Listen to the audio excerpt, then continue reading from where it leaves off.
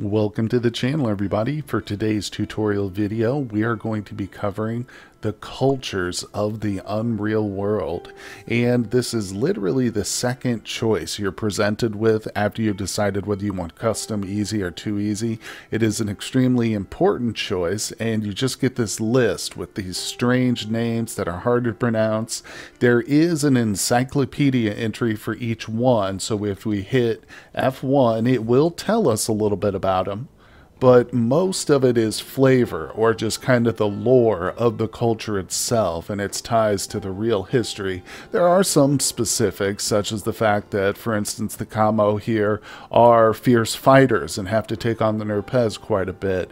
This is the culture I would go with if I wanted to make a fighter, but there's also some key information that's not included up front with your cultural selection, and that's what we're going to talk about today. So after that, we are going to be making a character for each one of the cultures too, and we're going to check out the gear that they get and see if there's anything special that their culture has an influence on their gear. Now, I will say that the gear is random when we start, but there might be some influence from the culture. Certainly it'll be interesting to find out, and don't worry, you won't have to sit through the character creation for each one. I'm just going to show you the important things. But like I said, we've got a couple subjects to cover for the cultural video. Oh, and a big shout out to the commenter who suggested this topic. It is not something I would have considered for some reason and thought about, but great idea. I'm really happy and I'm looking forward to making this video. So if anybody else out there has any suggestions for videos, check the tutorial list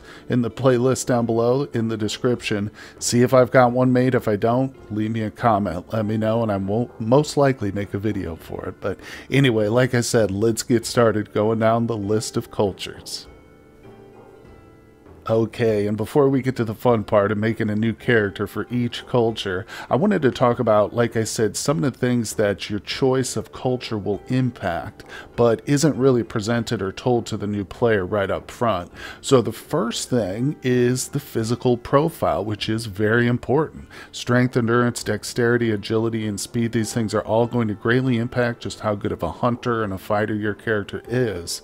And the cultures that you choose do impact this.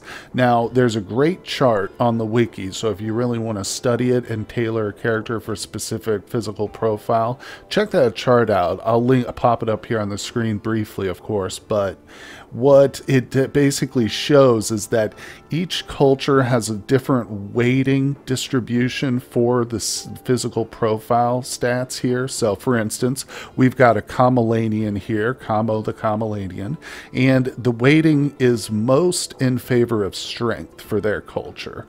They also have a fairly high weighting in endurance. So in other words, if I re-roll this character several times, well, that guy's pretty pretty small overall, but you can see that the strength is fairly consistently high for the Kaumo. Same with endurance. There's a few aberrations occasionally when you're re-rolling, but yeah, for the most part, strength because that's highly weighted for the Kaumo.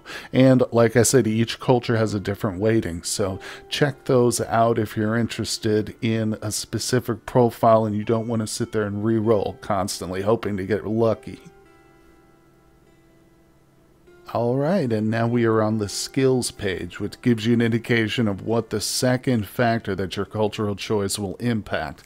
Obviously, your skills. And again, that's not really made clear to the new player right up front, but you can't really fault these old school games. That's part of their charm, is that steep learning curve they've got. But hey, that's why I'm here, is to help you out with the tutorials. But let's just take a look here. You can see as a Kamolanian, a couple of the skills that jump right out are the tracking. So if we look at the chart again on the wiki, it's really helpful there. You can see that there is a preference. Each culture has a couple of preferences, and then they have the skills that they don't like at all, that they have negative numbers for.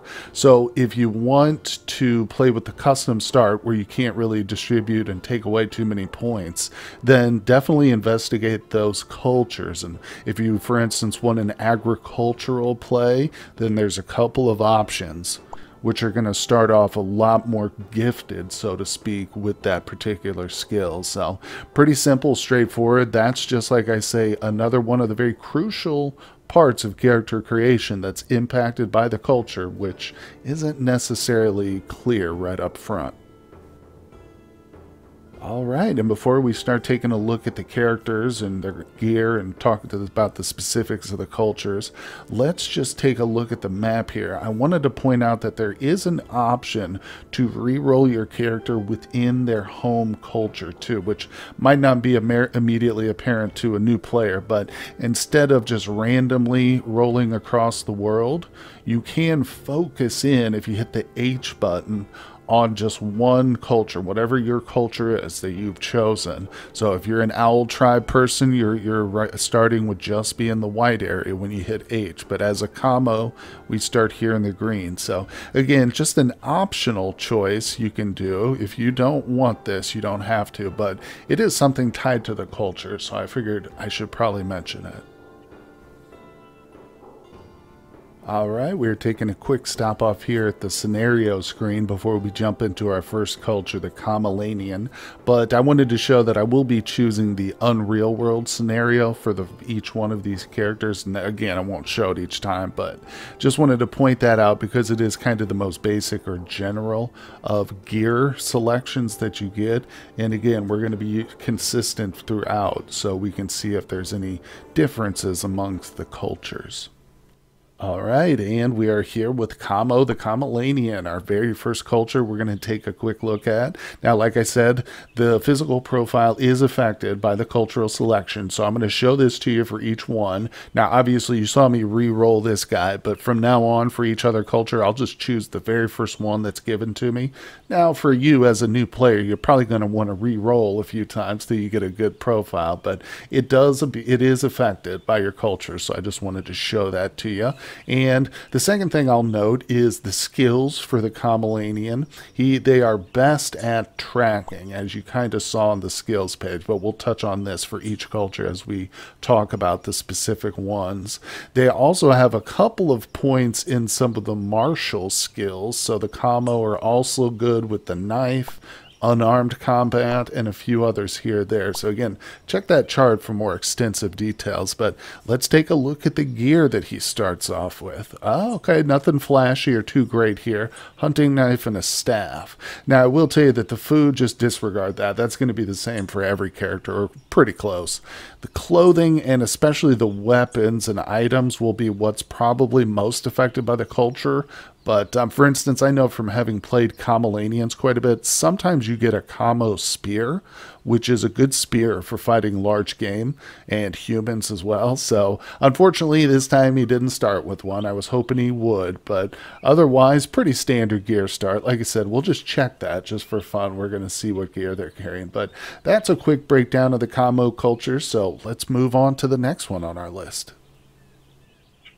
Okay, and the second culture on the list is the Driik culture, one of my favorites for trading. Their culture on the map is definitely the wealthiest, but in terms of the characters and what they start with, their skills are fairly well-rounded. In fact, they don't have any super high bonuses in any particular skill. They especially don't like tracking, though, strangely enough, but they're kind of an all-arounder in terms of their skill weightings. But let's check out that physical profile. So rather small individual again, kind of random, so don't go relying too much on this. Plus you're going to want to re-roll and stuff, but just thought I'd show that off real quick. Let's take a look here at the gear.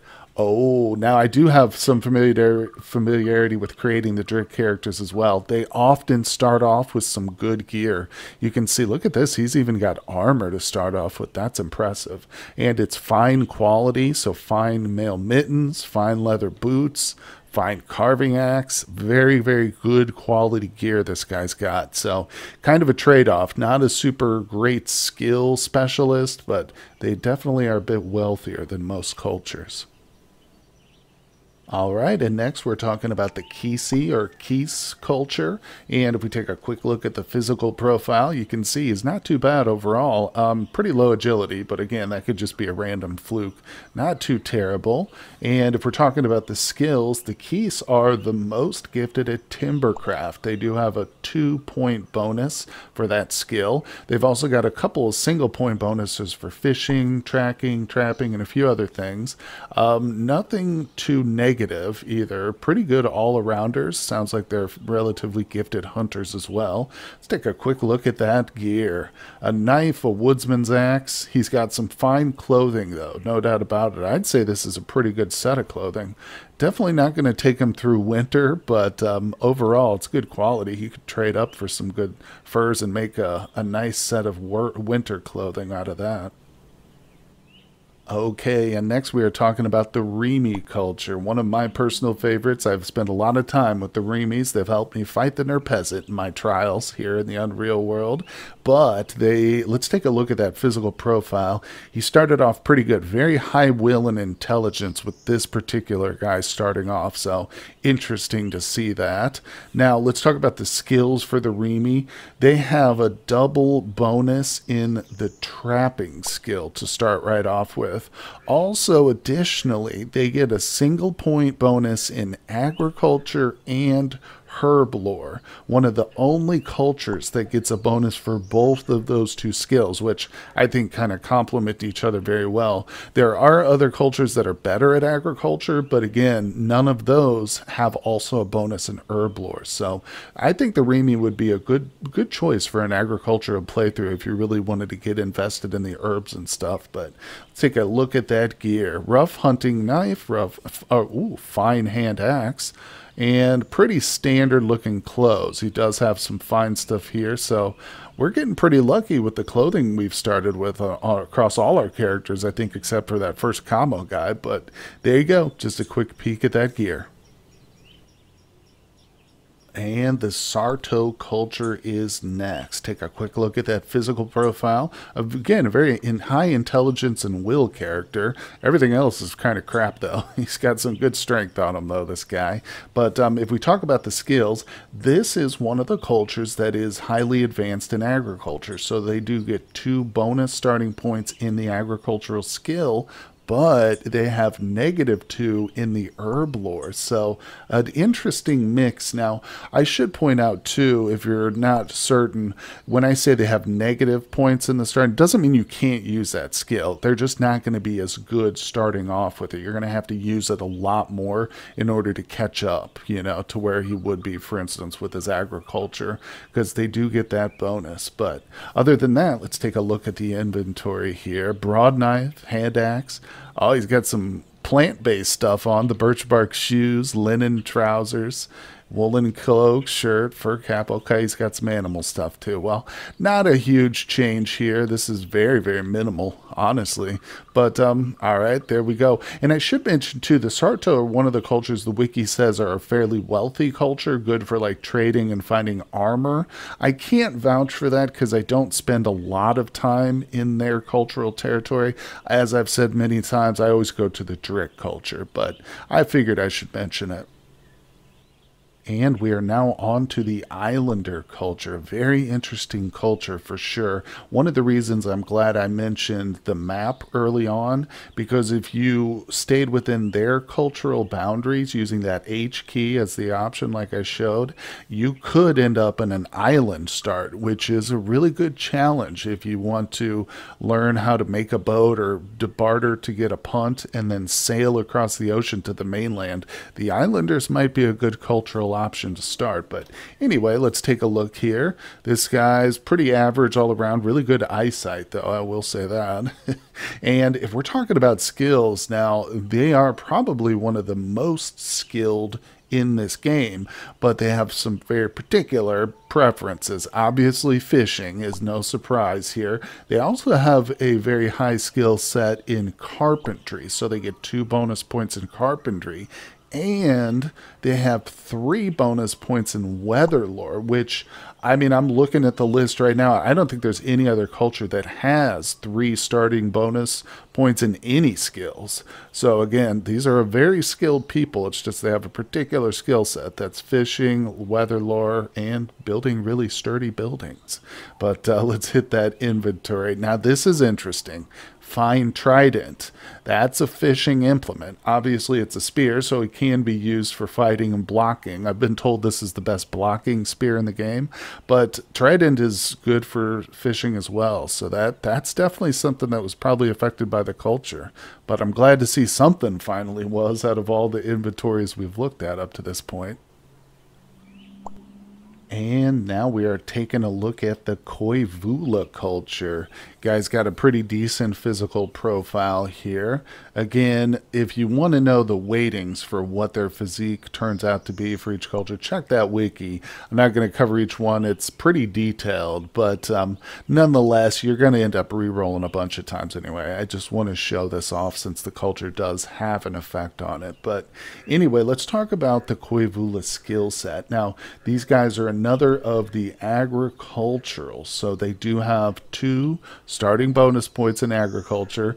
They have a negative starter in herb lore, though, so keep that in mind. This is the reason why I mentioned that I like the Reemi, in my opinion, because they do have that balance. But the Koivula also have 2 starting bonus points in the skill of timbercraft, too, so that'll be good if you're looking at crafting up your own farm implements and stuff, I guess. But let's take a quick peek at the inventory. Fine spear, fine knife. That's really nice, yeah. Leather boots, fine nettle trousers, nettle tunic, woolen cowl. All right, some decent stuff. That fine spear right there, that's a valuable item. You could probably get a dog and some dried meat out of that. But overall, pretty good starting set of gear. And next we've got the Kuikka tribe. I'm probably mispronouncing that. I don't know how to pronounce this one. But this is probably the tribe I'm the least familiar with. Let's take a quick peek at the physical profile. Not the greatest for sure down there. He's got really good hearing and a smell of taste touch. Or smell taste, I should say. But overall, in terms of skills, from what I'm seeing here, these guys are good at fishing. They definitely get 2 bonus points to start off in fishing, but not much else. They've got a selection here for the ritual, the physician, weather lore. They do get a few bonuses for that, but I can tell you they don't like warfare at all, man, because they have a -2 in the crossbow, the flail, the shield, the sword. Even the axe has a -1. So these seem like a very peaceful people, although they do have 1 point to start off with in the bow, so that's probably mainly for hunting, I would suppose. Just right off the bat, they don't seem like a very warlike people, but hey, that's a good thing, right? So gear wise, fine broad knife, small trident, again another fishing skill here, another fishing people. A northern knife, first time we've seen this. This is a good one, presented from the northern peoples. Very nice. Yeah. Used in hide working. That's a good knife for sure. All right, look, he's also got a fine wooden mug. Very nice, very nice. His clothing, it's not that great. He's got some woolen trousers, which are nice quality, but his leather boots and his undershirt kind of suck. But overall, not a bad start. But like I say, an interesting culture that I've never played with. All right, and now everybody's favorite, the Owl Tribe. So if we take a look at this guy's physical profile, it jumped out at me right away. We haven't seen too much influence from the culture, I would suppose, so far, but this guy is the epitome of an Owl Tribesman. Look at this, dexterity, agility, speed, off the charts, but his strength and endurance, not so great. So this is definitely a physical profile that epitomizes the culture it comes from, for sure. Kind of funny there. I like that. But in terms of the skills, I'll tell you that the Owl Tribes are also very impressive. They are highly skilled people. They do have quite a few -2s, like to the sword, the crossbow, surprisingly, they don't like. -2 to the flail, the shield. Also, they're not very good at swimming, apparently, but they've got quite a few bonuses as well. So obviously, they get 2 bonus points in the bow, starting off with, and herb lore, they get 2 points. Tracking, they get 2 points. hide working, they get 2 points. And there's a few 1 single point bonuses too across the board in ritual, physician, or weather lore. But I tell you what, like I said, they're very skilled people. There's just a few things they don't like to do. But let's take a quick peek at that inventory. I was hoping they would get a bow and arrow, but so far none of the characters we've seen have started with one, which is a little surprising. But he did get the fine northern spear, which is a very, very good spear, and obviously the Owl tribe are one of the northernmost tribes, so that's not too surprising.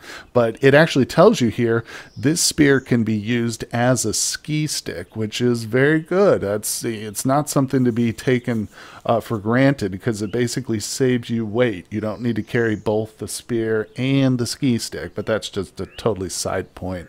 In addition, the rest of his gear is looking pretty good. This guy's got some of the most extensive clothing we've seen here of all the characters, but overall, like I said, a little disappointed. I was hoping the Owl Tribesman would get a bow, but oh well.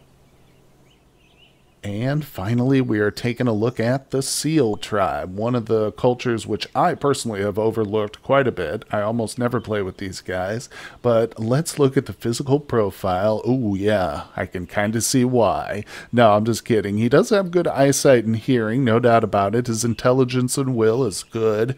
Yeah, physical stats, though, not that great. I would have re-rolled this guy certainly a few times, but no worries, no worries. Now, in terms of the skills, they've got a few negatives. No doubt about it. The sword they don't like, the axe they don't like, but as you might expect, they have 2 starting points in fishing, and they get 2 points in the spear too. So I foresee that these guys are spear fishermen probably, and I imagine they probably catch some seals too.